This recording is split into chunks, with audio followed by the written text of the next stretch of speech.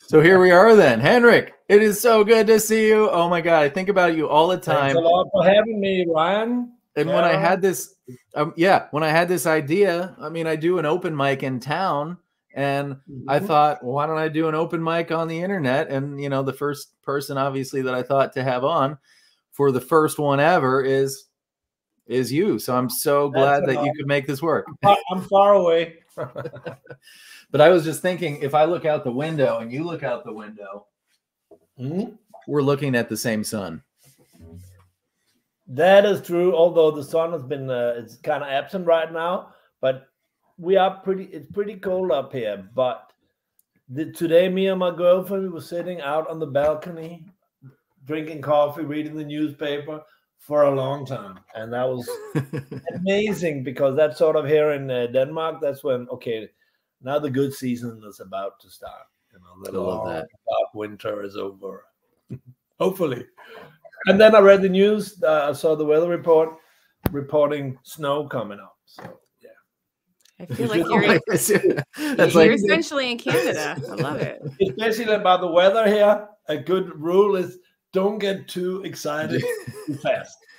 Don't get okay. So Henrik, I'd like to start off with a little bit of a bit that I was really excited to do here, because you live quite a bit closer to the Himalayas than I do. Could be. I don't even know. I mean, could ask my daughter. She's been there. Well, since your daughter's even been there, I was thinking I would break the ice here with an East Himalayan joke. That's a good start. Okay, well, here it goes. I have a joke book with every single East Himalayan joke in it, all 6 of them. Okay, here it goes. Well, there was this East Himalayan traveling salesman, and his ox cart broke down in front of a farmhouse. He got up and he knocked on the door, and the farmer opened the door, and the traveling salesman said, "Oh, hey, mahu savali nane."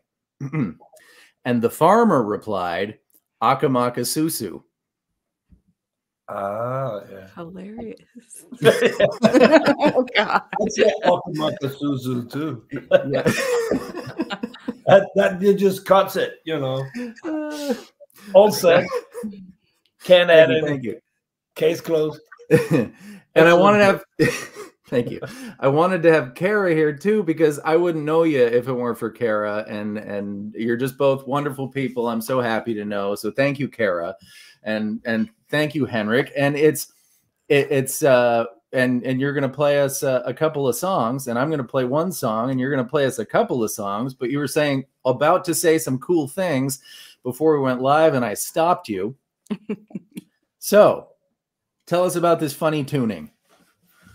The tuning, yeah. I mean, I have to say that I was going to play a couple of songs, and somehow I had to bring Jimmy Page into the picture, because I heard Led Zeppelin all my life, and I think maybe I'm being more influenced, you know, as musically for the Beatles or something, but certainly as a musician, I think just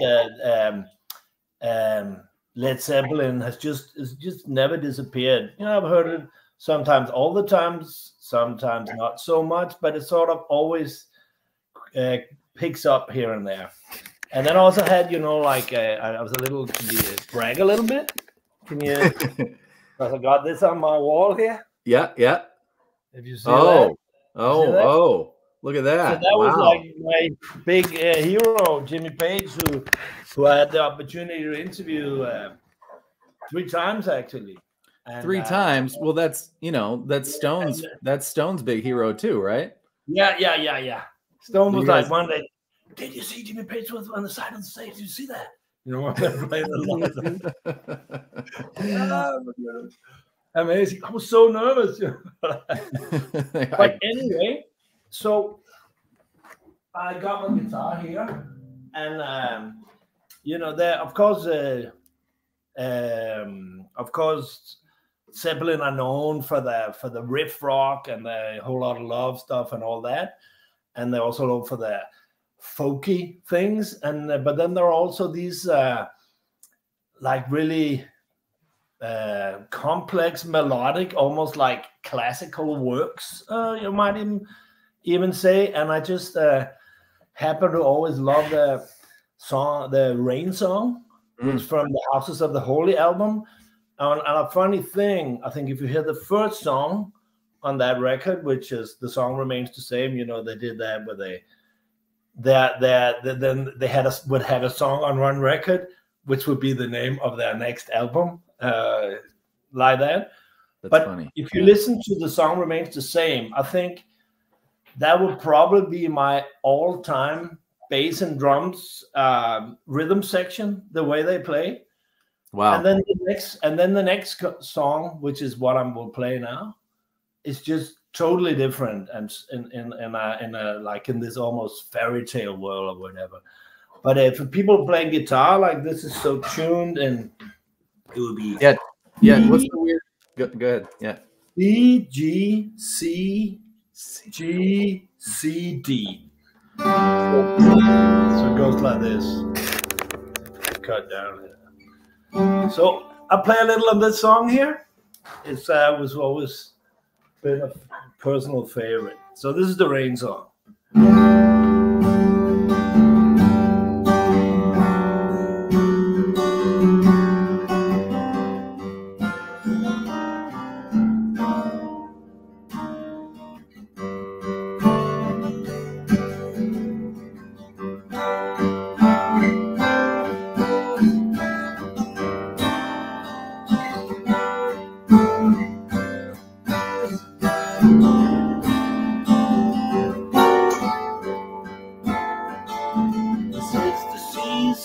Of emotion,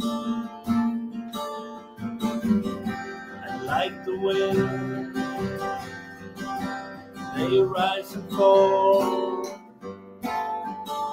This is the wonder of devotion. I see the toll me on my soul. Is the mystery of the crossing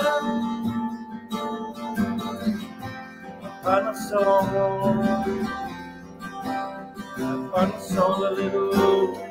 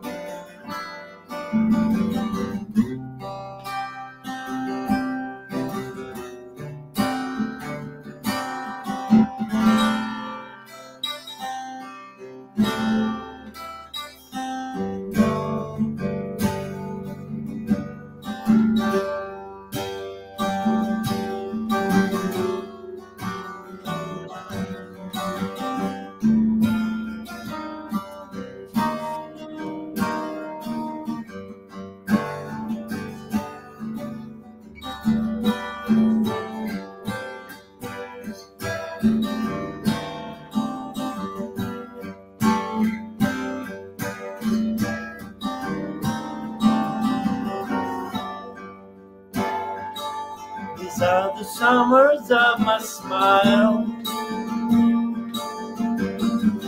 Flee from me, keep us up the gloom. Speak to me only with your eyes. It is to you I give this tune. It ain't so hard to recognize if things are clear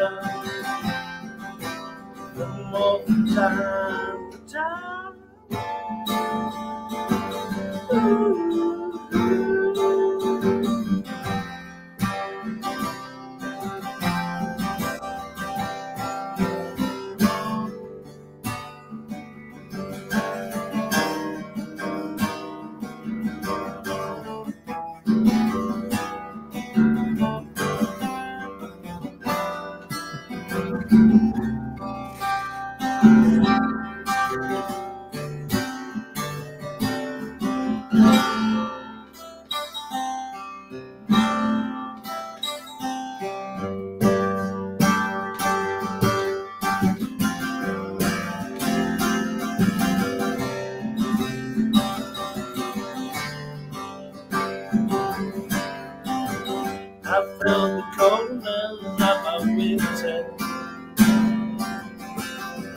I never thought that you'd ever go. I felt the gloom that set upon us, but I know that I love you so.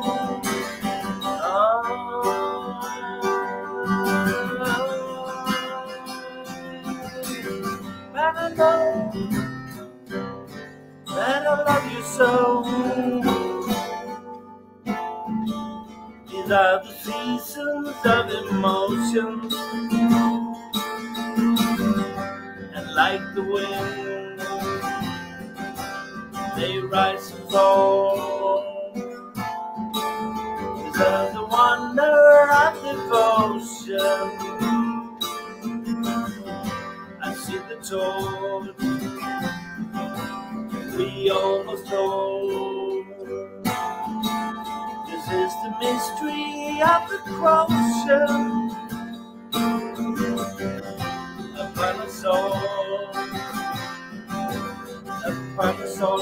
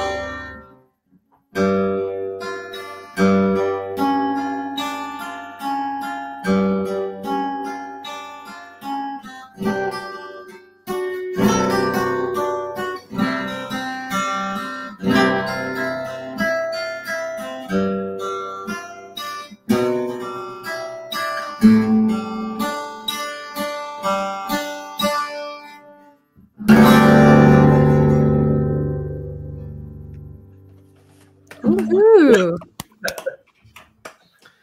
That's beautiful. I am so glad that you're the one who played that song. How do you remember how to do all that? I was a little, there was a little fuck up at the end, and I sang the first verse twice. That's okay. But you know what? I think I really think shows a lot about. If you take Led Zeppelin, you can say first it was the Stones who stole the blues from America, and then Led Zeppelin came and stole it in another way, and maybe added much more the Americana and the sort of roots style. Because even this is almost like you're going in your Bach move almost. If you play it, it's so close to you can just put the full speed rock and roll like this. The B part is just full rock on, and if I just for fun you play it a little fast, you can get this absolute Led Zeppelin riff things. It's just right there. But the way this is played is this dreamy.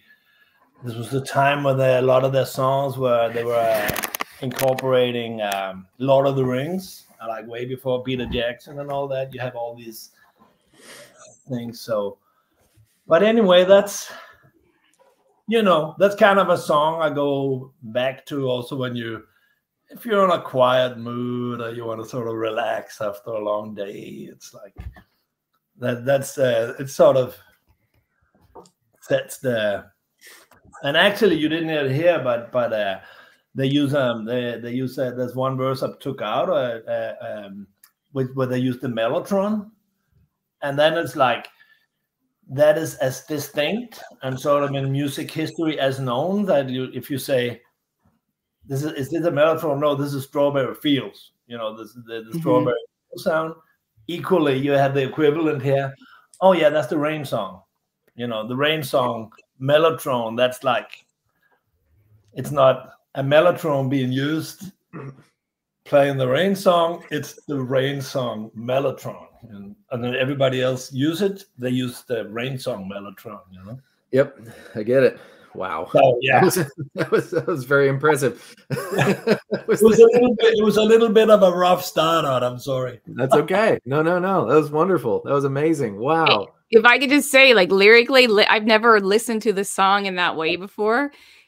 The way that your voice kind of articulated the emotion, I felt it. And I'm like, well, I know what I'm doing after this. I need to listen to that song again. Now, nice. Henrik, you'll always be part of that for me now. Thanks. Yeah, but it is, you know, it is. I think, like, also Robert Plant himself, you know, he took sort of distance to some of the old Zeppelin rock god style. Also, the lyrics being like macho sexist, seen retrospectively. But they always had this dreamy character to the man. Like, also, you see there.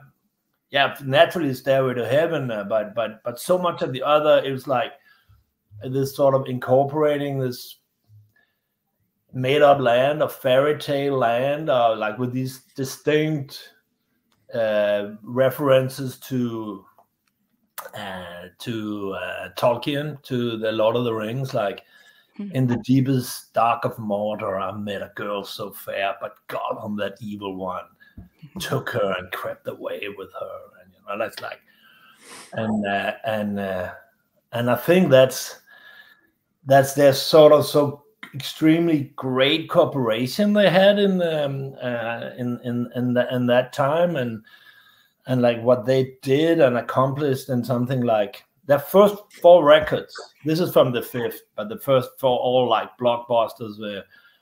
The 4th is at like the 5th best soul in the world or ever or something. But from 1 to 4, it was made in 2 years and 8 months, I think. Incredible. So they were just, and I've been lucky because I had the opportunity also both to interview both of them when I was starting out. I'm quite young journalist, Jimmy Page and Robert Plant in the same room, and I was slightly scared. All right, tell us about that. Well, first we came up. I had that interview, and I didn't, you know, I've just been a rock musician. I haven't interviewed anybody, but that's just sort of the way it got. And then we were 2 guys from Denmark, a journalist, and the first guy who was who's like this really super renowned journalist, actually a good friend of mine today, and they kicked him out after 7 minutes or something. What did he do? I don't know. and then, you know, for me it was like, okay, I'm gonna get used to this. And you remember Life of Brian? But, yeah. And then they write like, "Bring in the Jew." Yeah. And all of a sudden, I hear a familiar voice shouting, "Bring in the Dane!" And that was Robert Plant. And then my first question was that, well, I've been kind of waiting for this moment for 25 years. That was the first thing I said. And then Robert Plant replied, "Okay, let's see if we can get it over with in 20 minutes." That was his reply. You know? You just poured your heart out, and he's like, "Come on, let's do it." Yeah. But then my luck, that was the producer Vic Mail, who used to do a record with my old band, The Sharing Control, and who has been who has literally, especially on live records, everybody, you know, Jimi Hendrix, The Who Live Leads, and he produced 5 Motorhead albums, including Ace of Spades, and then he did some Zeppelin. And of course, we were huge Zeppelin fans. So when he interviewed, he told us all about, you know, what did John Bonham do? What did they, you know, blah, blah, blah, blah. And then at some point during that interview, which were Jimmy Page sitting at a table, and then Robert Plant doing some dishes, like washing a cup or something. And so it was it was only with 2 of them, but I was sitting like that, and you've heard the intro. And I mentioned to say something about that Vic Mail, he said something like this and that. Atmosphere totally changed. Totally changed. And all of a sudden, Robert Plant, he was going like, well, Bonzo, this and that. And I have to say that my all-time favorite musician of all categories has always been John Bonham, the drummer of Led Zeppelin. So, like that's been, he's always been number one, of all, even though I'm a bass player and a guitar player. But that was so great, so, and the same when I've met later on, many years later, I met Jimmy Page. That was like, and I think it was really great because he remembered it so distinctly, and so especially Jimmy Page is so totally, well, he's proud of their work, but also he was the producer. He had all these ideas in mind. He came out of the Yardbirds, the Yardbirds who had three different guitar players, Beck, Eric Clapton, and Jimmy Page. And he say how he sort of formulated that idea. There's actually a really fun clip on YouTube because I made it. There was this Danish photographer who this older guy who took the very first pictures of Led Zeppelin, and who he just photographed, everybody at that time. And he started out when he was 15, and we are talking 1968 or something. So there was really no limit. So he was, and I brought him up there, and they later got very good friends with, and Robert Plant invites him when he's here. But they were talking about these details, like when all these years ago when Jørgen was 15, and it was a really, really, this was not the first interview I mentioned, but like this was 2014. But it's so fascinating for me how, now talking about Jimmy Page, how into the stuff he is.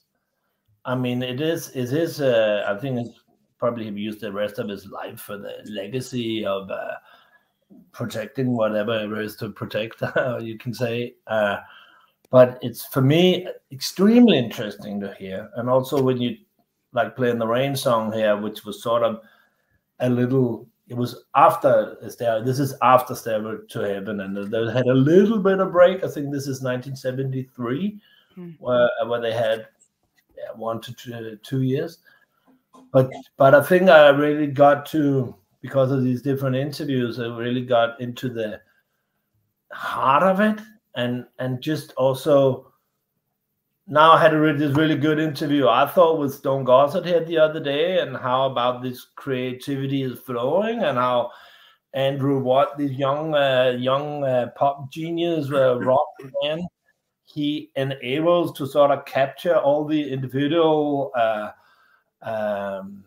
qualities and then meld it together, so everybody's just pouring out, but they don't have to worry about this free space and all of that. That's really, listening to the Led Zeppelin records all my life, and then later on getting to talk to especially Jimmy Page, and who was sort of the mastermind behind it. It just, and how he taught about how everything goes. We were not thinking of music.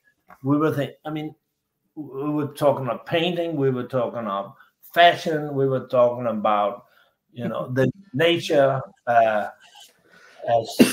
physical sculptures, art, just everything goes. And they just had this. But I think it also goes to show why some periods which are so intense that they also are limited. Like we could say Bob Dylan's main period, Beatles, Elton John in the early 70s, or maybe even Pearl Jam, Nirvana early, and others. Like, it's so intense that you can progress, but you also, the momentum will also, have a different shape at least, you know. Well, yeah, it's impossible to sprint for a day, right? Yeah. And that's okay. I think about that with Pearl Jam, and I mean, there was a period where people would make fun of me, and I don't mean it happened. Whatever, this happened. There was a period of time in the early 2000s when I would say, "Oh, Pearl Jam's my favorite band," and like my bandmates would go, "Really? That's weird." And then I'd be the guy who likes 90 guys. You mean? Yeah, that's right. But what I'm saying is, that's okay, because like during that intense time, they gathered X amount of diehard fans, but on whatever X album, half the people you talk to will say, well, Vitology didn't really do it for me or whatever. And that's okay, because they don't need to have everyone a fan in the entire universe. In fact, how could you? Like, if you're doing something everyone likes, you're doing something wrong. Yeah, that's true. Yeah. That's the same. You listen to people say, so what kind of music you like? Well, all kinds of music. Okay, that means you don't like something a lot. Right. Exactly. Yeah. No. Yeah. That's you like music. You like background music. That's what you're telling. There you go. I like the concept of music. I like. Yeah. I like measures and notes. I like notes. There you go. That's my answer. I like notes. But I'm happy to be. I was actually thinking I was gonna play some Steve Harley. Do you know Steve Harley? He just died, and he was from the 70s, and he was big here in Europe. He had this Come Up and See Me, Make Me Smile, which became an international hit.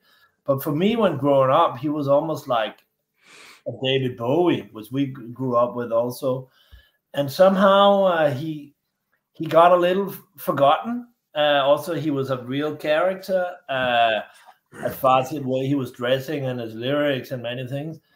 And now, sadly, he passed away. And then I heard it, and then I'm gonna listen to those 70s records. Are they as good as I thought? And yes, they were.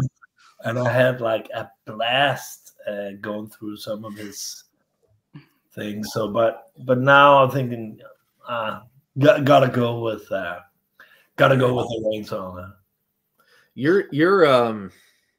Your encyclopedic knowledge of and depth of detail of just about everything related to the past 50 years of music is daunting, and I enjoy hearing you say anything. That's all I wanted to say. Actually, it's not. Thank you, Ryan. But actually, it's not even true. I think also and now I'm in my profession. For all these years, I've been doing music journalism. Actually, there's a lot of stuff. Hell of a lot of stuff I do not know, and a hell of a lot of records. Okay, but I think I get, if I really like something, and I can sort of maybe make the dots or the connections. And there's also, you said, the devil's in the detail, and actually, if one thing about, I think that was what I always remember as being a writer. Or interviewer, then if you interview your heroes, then it's the details you have to go for. If you come up, and I also remember to Eddie Vedder or whatever, you meant so much for my life and whatever, and people, yeah, thank you, that's good, and like, can we get it over with in 20 minutes? Exactly. Then I remember this. Interview with one of them with Jimmy Page, and we were talking about John Bonham with Cotton, and instead of, I could have said, yeah, I mean, I love him, wow, so we had bought all, we also play with 28 drums because of him, blah, blah, but whatever. But then I said, there was this video which I really loved, and I said, when you're doing the crunch, and the time when you're sort of doing, and when you like looking to bond something like that, doing this, that's really cool or something. And I remember when I said that, Jimmy Page, he was like, he smiled, and then he talked, because I was talking about like, these details show me why you are so good. Yeah, well, I can relate to that because when I talked to Stone last year, I zeroed in on. I'd noticed that in like precisely the last 8. Well, this is me being a nerd now, right? I zeroed in on. I noticed the specific instance in his music when he started putting fifths in the bass of his power chords. Right, and I really enjoyed that.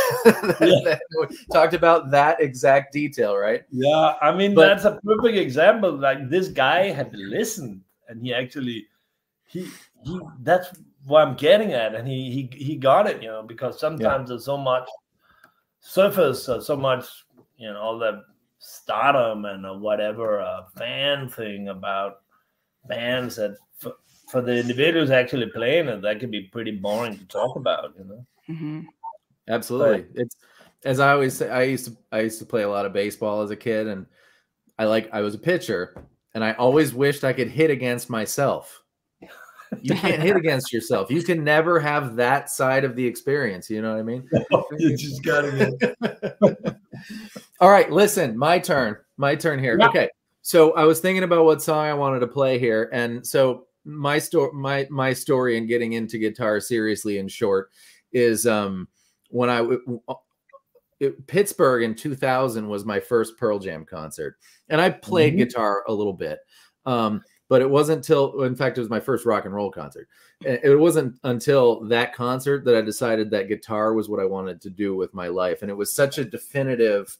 I think it's rare in a lifetime that you're like, well, I'm going to go to college and be a professional, whatever. I didn't remember. And then one moment you're like, nope, I'm doing guitar. And here we are like 24 years later. Right. And I'm doing guitar. So not a bad.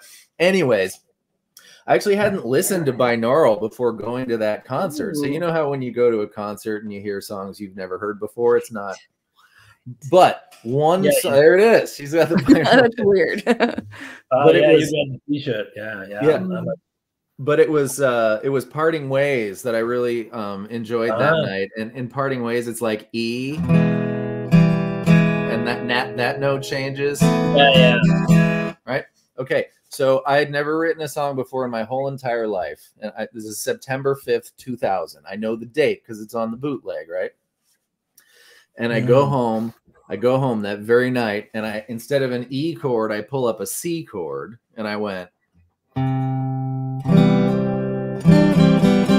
And I thought, now that's nice. And mind you, I knew nothing about music, so I thought I invented that. You know what I mean? Certainly I didn't. And then somehow I arrived at A minor. And look, you can do the same thing. And I went, well, that's cool. And then F sounded cool. And then G sounded cool. And here I thought I invented 1-6-4-5. Yeah. Nevertheless, if you have that patent, there you go. That'd be pretty good. I'd be like very 50 cents for everybody who did that chord progression. That's exactly right. But because of my emotional musical connection to Pearl Jam and you, of course, and I've been saying for a little while now that I was going to ask you to play bass on something.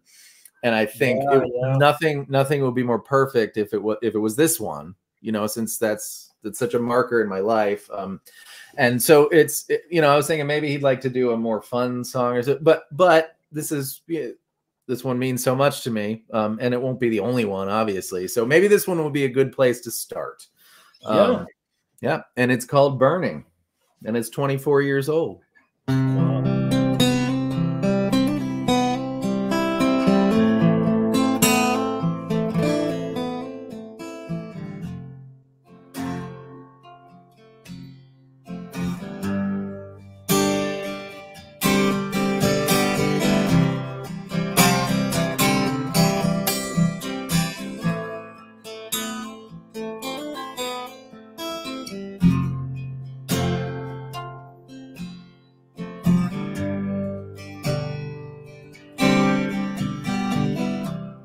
Darling, go to sleep. Think of me, but do not weep. I'm only off around the way.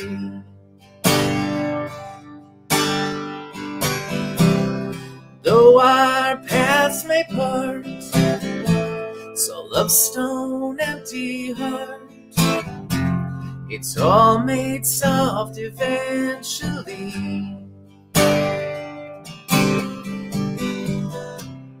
Now I wonder why.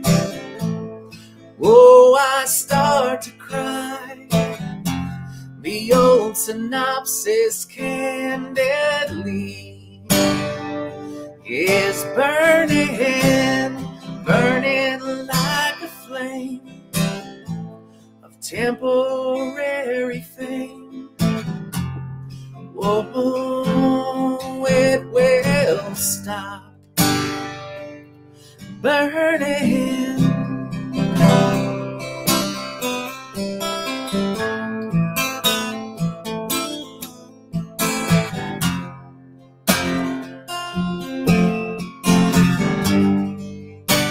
I put a little off he goes in here, right?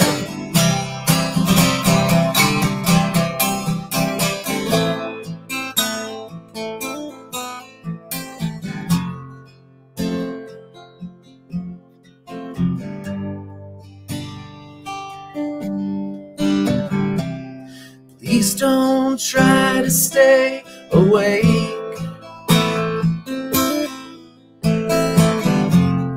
Please don't try to stay away.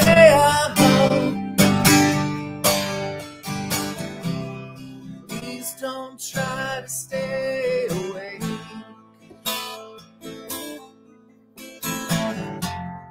Oh, without you, I would never, never be the same. And it's just like a thank you. It's a good idea.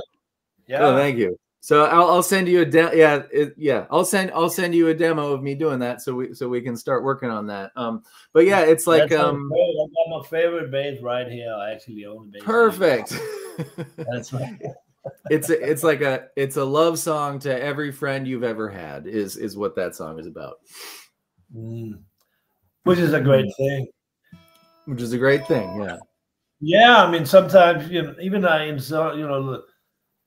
the concept of love in some songs are so limited. Often, I like if I take a classic song like, do you know he ain't heavy, he's my brother by the Hollies. Mm-hmm. But I think that's just like that's the love that's the love of your brother, or that's like, and I think that's.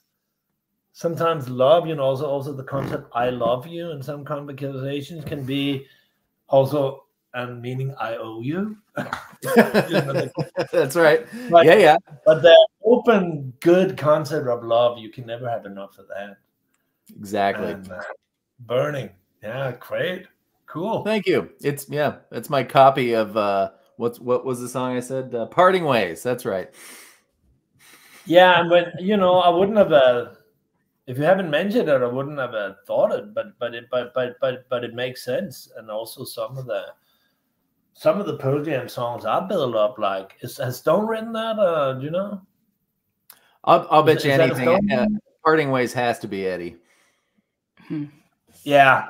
Just this. Anytime it's like a well, no, I don't mean this in the way that it sounds, but when it's like, hey, this is right here, and it's really cool. Yeah. Oh, and also it also has to be Eddie because it goes like this, and Eddie's the only person who can do that, right? Yeah, I was doing Light Years. He probably forgot it, and he'll call you soon. I was doing Light Years yesterday, and I never knew how to play it right. I had my silly idea, but Eddie does this. I used to love. Yeah, It has to be anytime it's Eddie. Yeah. I like that. That was with me for many years. I really, I still, but it's nice to go back to. But of course, obviously, that's also for us experiencing the Roskilde tragedy. Absolutely, firsthand. And that became the sort of, for me, that was like the signature of it. I understand. Happened so. And And that, I think that just like buried with people who was close to it and been affected by it so much. It's sort of like last time when I spoke with Stone, we didn't talk about it at all. I think this, but we talk about maybe some of the people we know to get from there, but we were very well aware that it's part of, right. our, I mean, what shaped us. Yeah. What? Mhm. Yeah. It's all been said so many times, right? Just because you don't mention it specifically doesn't mean you're not thinking of so Yeah.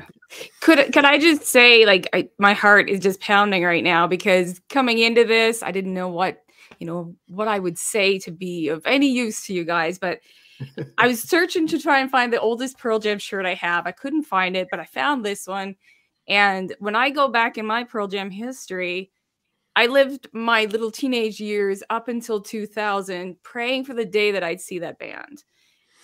I was a kid. By the time 2000 came around, I saw them in Toronto. So I don't know if I think it was just after Ryan would have seen them in Pittsburgh. And that was such a massive change in that band's history. And then reading your book, Henrik, like, I can't tell you how many times my heart exploded. I cried, I laughed, I felt all the emotion that you guys have already talked about. You're not just telling the stories of Roskilde, you're telling all of our stories, because it did affect the whole community related to the music. And that's such a beautiful superpower that you have to be able to bring that together for so many people in the name of music, in the name of love. So it's just, it's so magic. Wow, we can talk about it. That's really nice to hear. Thank you so much. And I really also think I feel like it's not my story, or it's very many people's stories, or I just happened to be there and think for various reasons and things unfolded. And the funny thing is, by writing that book originally, like the first one, it was that when Stone called me or contacted me to get, which is now 21 years ago actually this year, that we were, can you make a trip? I want to meet some of these people if they want to meet with me, and but the thing was that the whole idea was that I should be the opposite of it. It was total. What was it? Confidentiality. I should be the opposite of a writer, and actually I was kind of dumb, because then I remember we were coming up to one of the families, and then Storm were hitting at me and saying, maybe you should take a different bag. And then I had this Roskilde Festival bag, and I haven't even thought about it. I was like, oh fuck, underneath the seat. And thanks, Stone. And the whole idea was that nobody should know. The absolute opposite of doing writing and journalism. And then it was because of these unexpected, how the unfolding of events and meeting with people, and all of a sudden, I think this is an incredible experience. Maybe more people than me could appreciate that. And when then I finally asked Stone, he was like, well, I was thinking for a long time you're gonna ask me that, sure. Wow. Yeah, but he didn't ask, but he said, yeah, I because probably he felt as well that this was. And then it's just also now when Dark Matter is coming out, I've been doing different things also, and I've been do all these different things, but then you get all these contacts. I mean, I've been talking with people from Chile, and I just wrote a guy from Australia here who ended up also donating a hell of a lot to my book, because he said it meant so much to him. And originally he rejected the book, because when it came out, he thought like, okay, this guy trying to make money on a tragedy, and he was a huge fan. And then he didn't read it for 10 years or something. And then when he read it, finally, after all these years, he wrote me like the longest email of my life. That's okay. And he lives in Brisbane. He's a Danish guy, but lives in Brisbane in Australia. And my daughter and her boyfriend at the time, they've been there,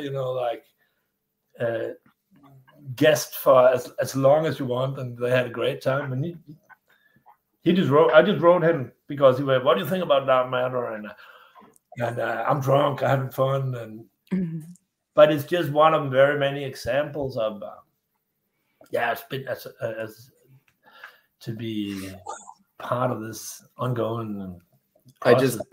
I just noticed that you actually wrote Tuxen Hendricks on your. I did too. Yeah, you know, I should figure that because it is. If I have it, you know, I'll just a second. Yeah. I think he should just change his name to Hendrix. I mean, I would. Let me see. What is it?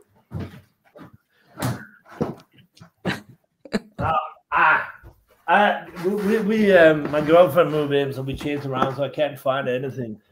No, I think I know where it is. Just a second. So you cleaned up. That's right. That's the only time I clean up is when someone else comes over. Yeah.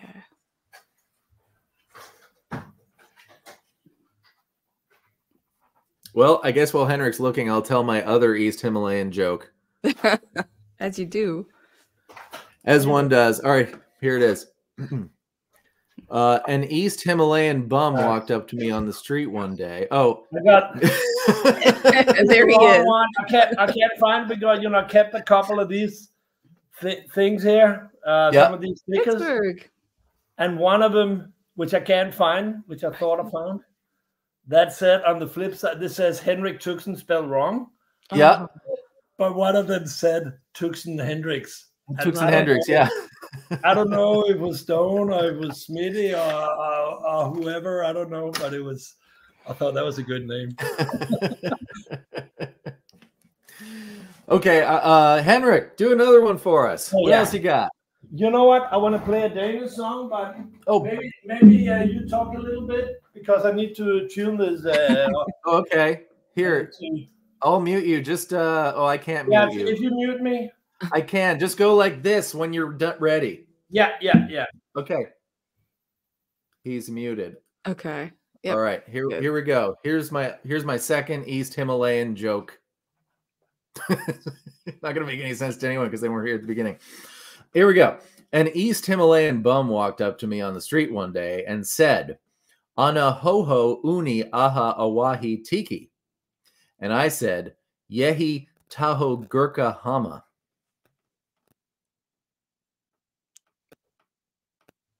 Oh, I get it. Yeah. That's better. Damn it. I'm like, well, okay, now I'm gonna said quite like that before. But... Now I'm gonna sing the silliest song anyone's ever written. Are you ready? Ready. This is about a fictitious cat named Dirty Mitzi. Well, Mitzi, and she's always dirty. Her name's not Dirty Mitzi. It goes like this. Me and Dirty Mitzi were two of a kind. Suffice it to say, she's my kind of guy. I am a human and she is a cat, and that's all there is to say about that. It's a classic. Thank you. Is he signaled something? I don't know. Did he do the motion? Close. We need this exact motion. Hands, yes. He's still working on it. I don't know. I got nothing else. What am I supposed to do here? I don't know. I mean, no, like timing. Like this though. He went like this. I don't know if that's like a trick. I think it's the same. No, that's the thing. Okay. Oh, get him on. There he is. Okay. Welcome back. Well, I was thinking I should sing something Danish, and like I told you, Ryan, I've started writing my own music, and I actually gotta have quite a lot of it. But I was thinking I took a little bit of a break for it. When you done something a lot, then it's nice to. Yeah. So I kind of haven't heard any of my own songs for a month or so I'm not gonna play any of that. But what I'll play is my own take on a Danish song from 1960, and it's called "Forelsket i København," which means in love with Copenhagen, and it is. Okay. And I am, I am not only am from Copenhagen, but I think also I'm half Danish, I've half Norwegian, and now I'm working as a tourist guide and a sailor in the harbor of Copenhagen. How cool! I'm more into the history, and I think the older I get, the more Nordic I get. Also, I've had the opportunity to travel so much, and now it just seems to be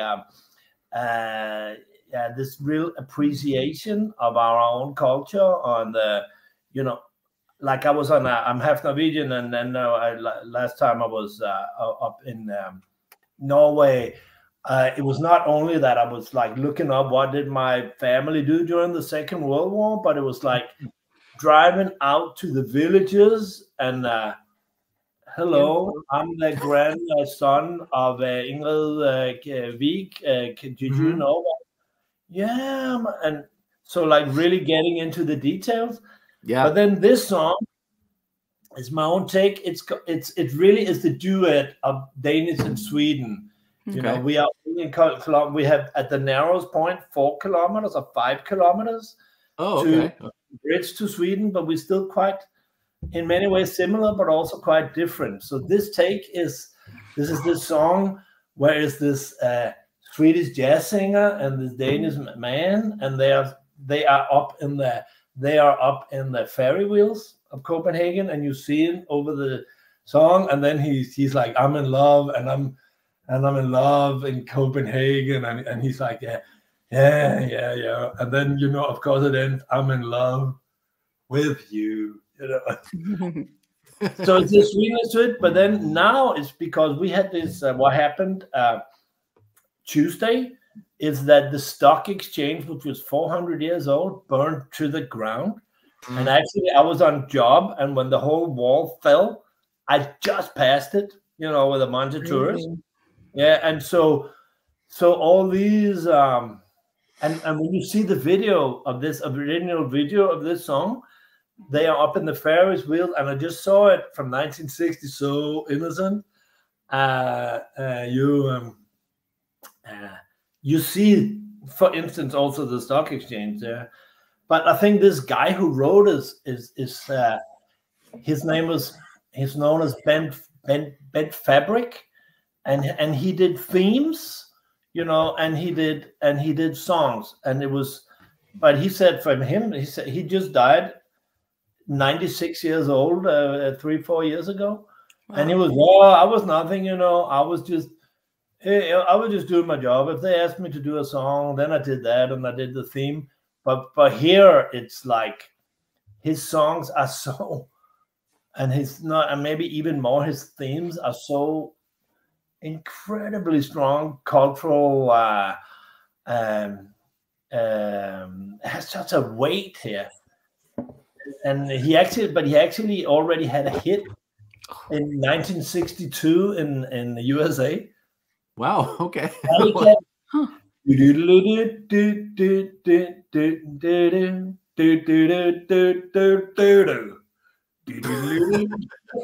like it.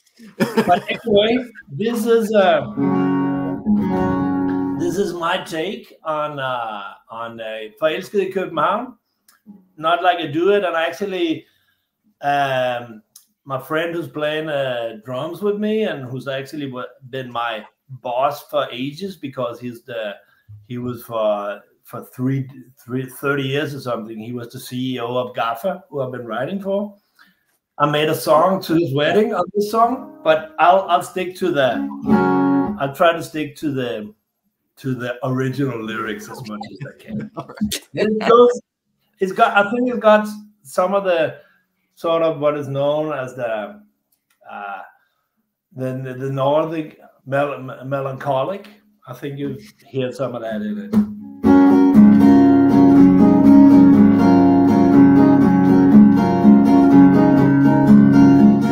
Du og jeg blev forelsket i København, fandt en vej, vi kom kendte af navn. Siden et år skete det, at vi forstår. Først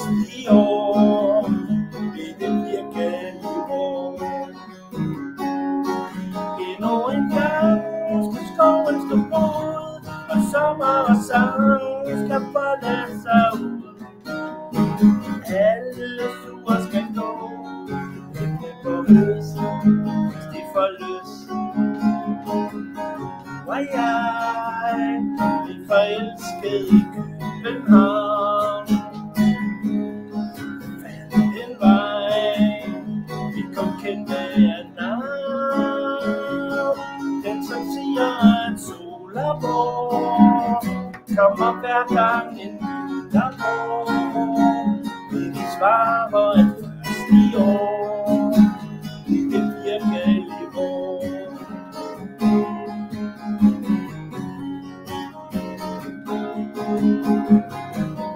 Og jeg blev forelsket i København,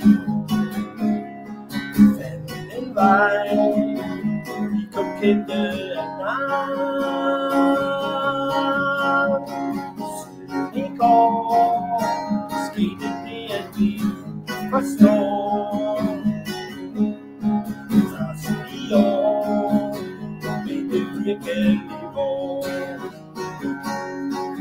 Endnu en gang skal skoven stå brud, og sommer og sang skal folde sig ud.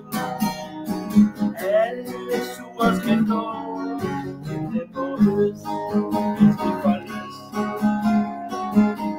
Og jeg blev forelsket i København. Fandt en vej, vi kun kendte af navn. Men som siger, at sol og vår kommer hver gang en vinter går. Vi svarer et første år i det virkelige år.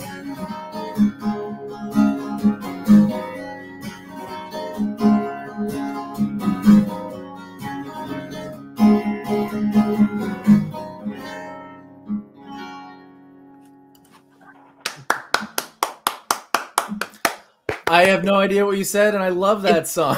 It felt tropical. I don't know how. I felt like we were in Hawaii. It was gorgeous. So Hawaiian. Henrik, I'll email you. That'll be the burden will be on me. I need to know where I can hear that song. And I think actually the arrangements that are on this song, this is, I have to say, I think this is something I just kind of made up with all these codes, but the basic, I'll let you know. And I just saw that video from 1960s as well. It's just amazing.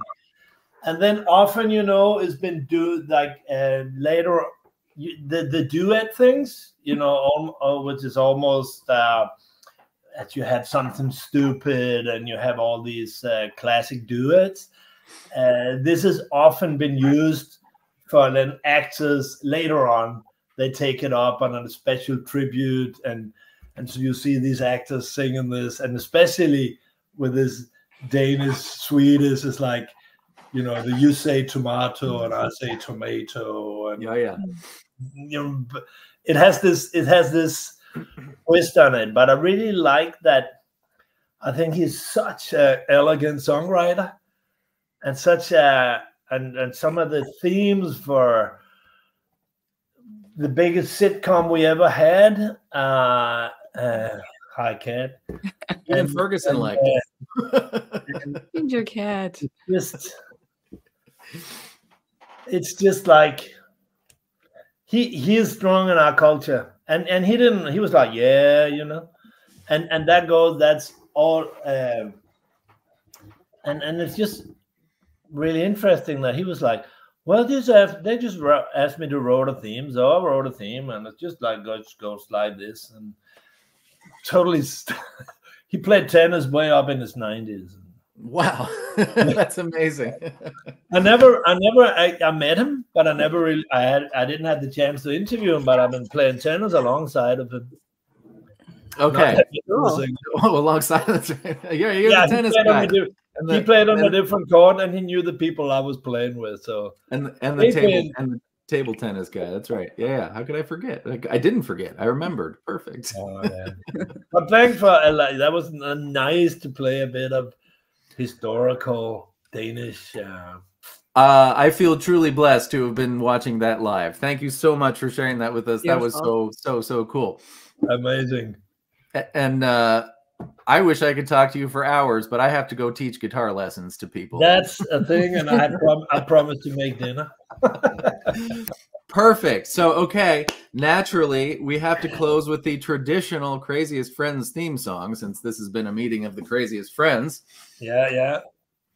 All you two have to do is say, oh, no, I got this. We've got three of us. So it's going to be like this. I'm going to go, No. Oh, we've got two of you. Okay, here we go. So here's what it sounds like. I don't think Henrik's ever officially done the Craziest Friends theme song before. I think I'm. It'll come back. It goes like this. Undeniably, most decidedly, the craziest friends. That's how it goes. That's it. Yeah. So Kara, you're going to be undeniably. Okay. Henrik's going to be most decidedly. Most decidedly. Yeah. Most decidedly.